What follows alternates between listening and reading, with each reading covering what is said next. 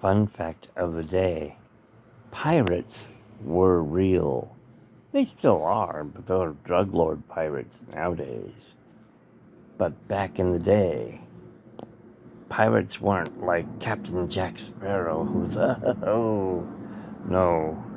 The Pirates of the Caribbean movies were not as scary as the pirates that were really out there. And then there were also Treasure Island pirates.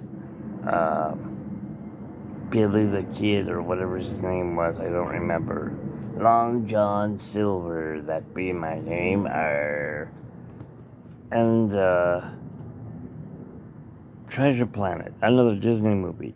But anyways, a real pirate, a scary pirate, most feared pirate of them all, Edward Teach, better known as Blackbeard.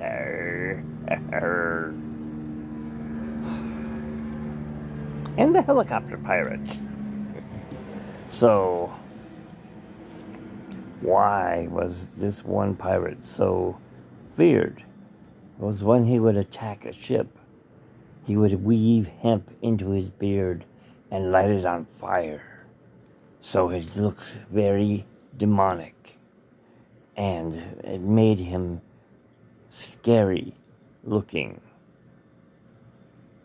And he killed his victims too.